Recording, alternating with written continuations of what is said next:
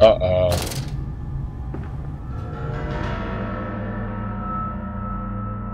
Wow. Wow, wow, wow. Hi Amber, how you doing, mate?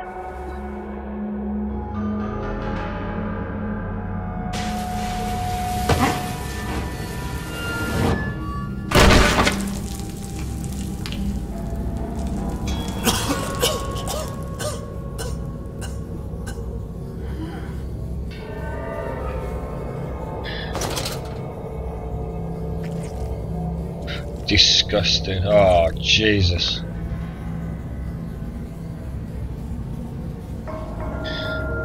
We're getting very deep, aren't we? Oh, man. Oh, God.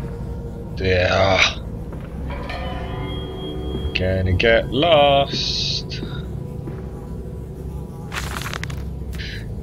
Naturally, once bled, the product must be scalded, dehared, and scraped ready for gambling and evisceration.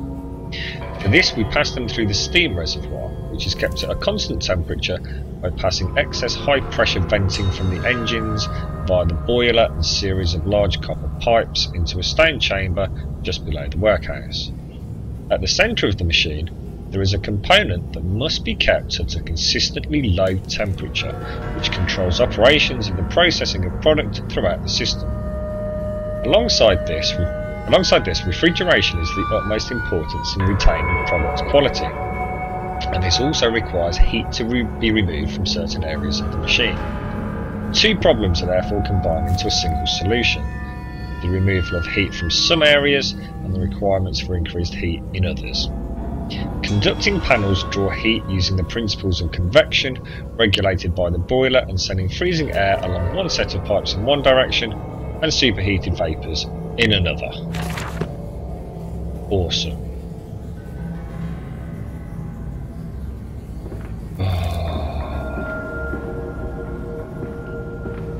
Isn't it dangerous allowing this filthy discharge to collect so close to the core? We can use the flow to drive the turbines. There will always be a torrent of excreta flooding through these tunnels. We can use this to supplement the steam production and ensure constancy. Dear God, the stench! This fecal matter is the true product of the age. My mysterious friend is correct. The sewers are indeed flooded. To descend further, I will have to find the local sluice pumps to drop the water levels. The smell is almost unbearable. It makes me gag. Why should the saboteur have flooded the tunnels though? What did he hope to achieve?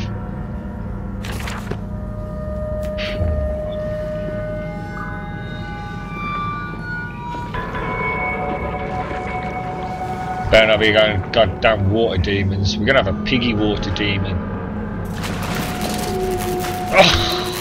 Oh, I was kidding, come on! It's an electric piggy water demon. Oh, I'm gutted. I hated that damn thing in Dark Descent. Oh, can't believe it's pulled that on me. You son of a...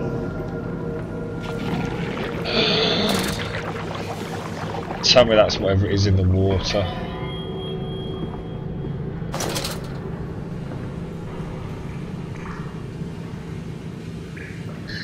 Oh, that is unbelievable.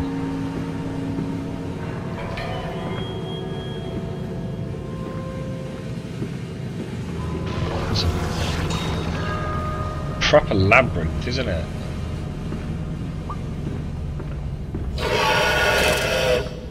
Fuck that.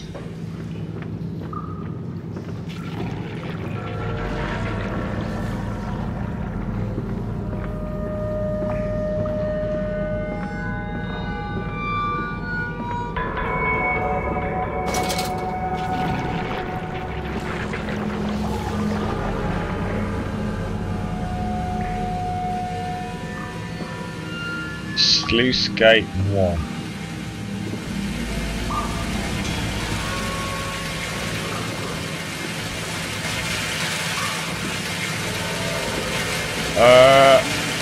Yeah, opening that is just gonna raise the water level, isn't it?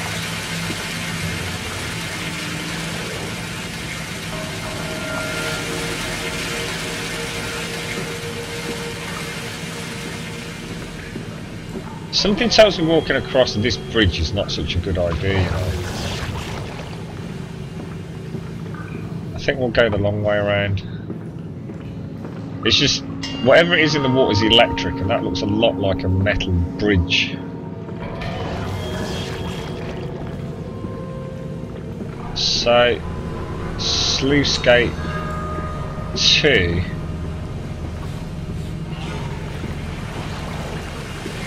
Is presumably there. Oh no. Okay.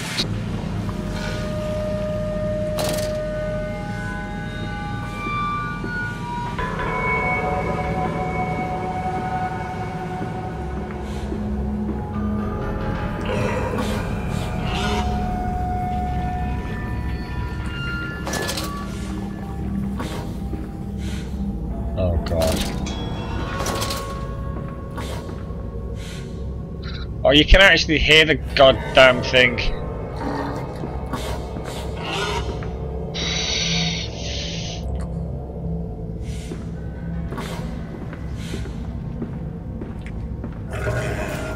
Oh, come on. Come on, play fair.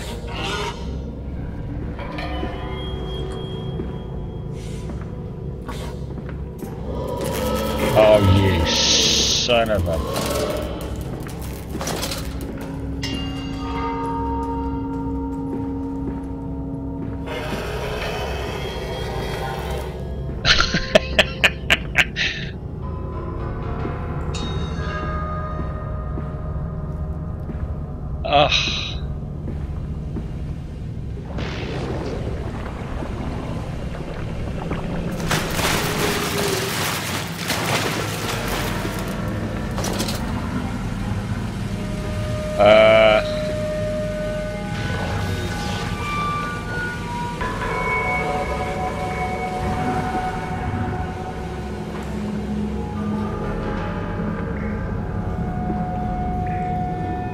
There's one of them piggy heads in there.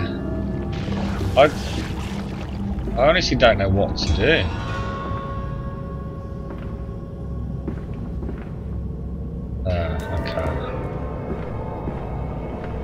Okay. Why are you not giving me a radio message?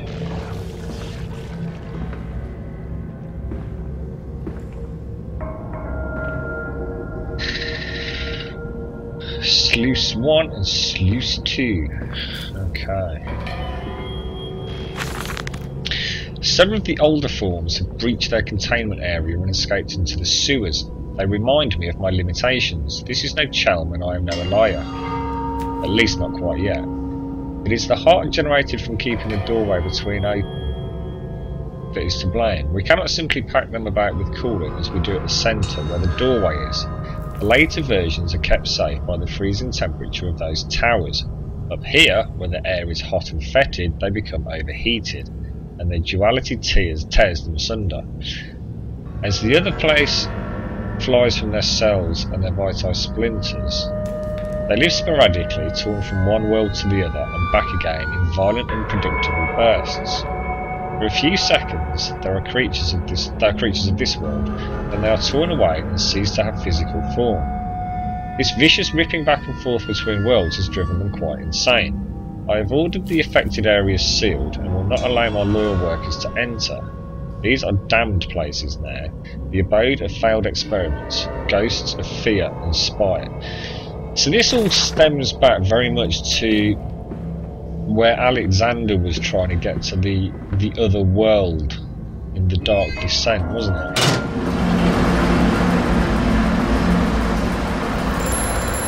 Oh, there we go.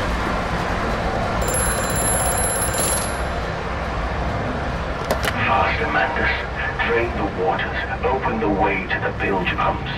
We are waiting for you. Cheers, Mayhem. I'm trying to figure the story out. I think I'm I'm just sort of starting to piece it together.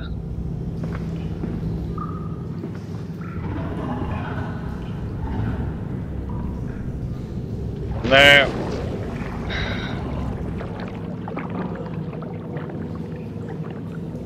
there's nothing to be gained from me walking into there, is there? Because, or is there? I think I've got to get around the. Oh, what?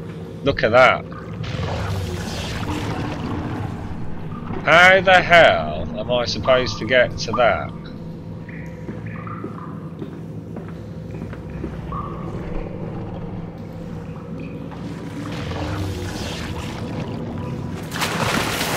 Yeah, that's not a good idea, is it? Oh my Jesus, good Lord.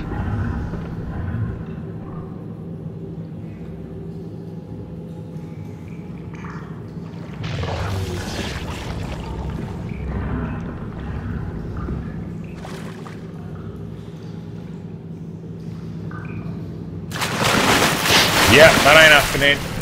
That ain't happening. That is not happening.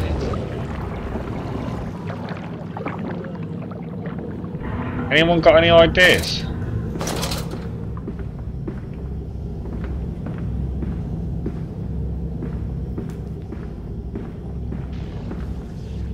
Oh Christ, I've completely forgotten the way back.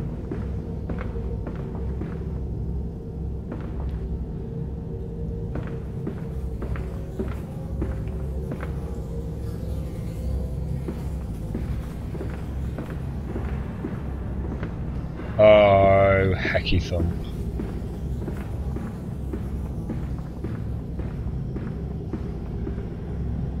Hey up.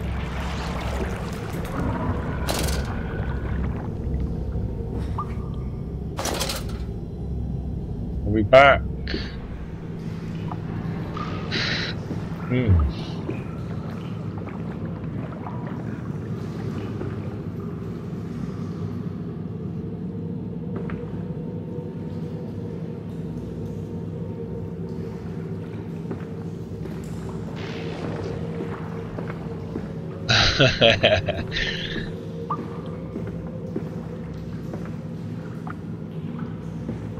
Alright, so we've got sluice gate 1 open there.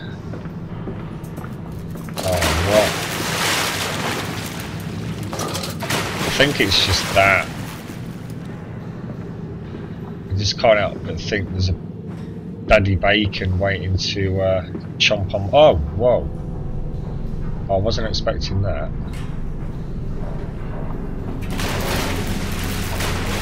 Yeah, I thought I'd try it.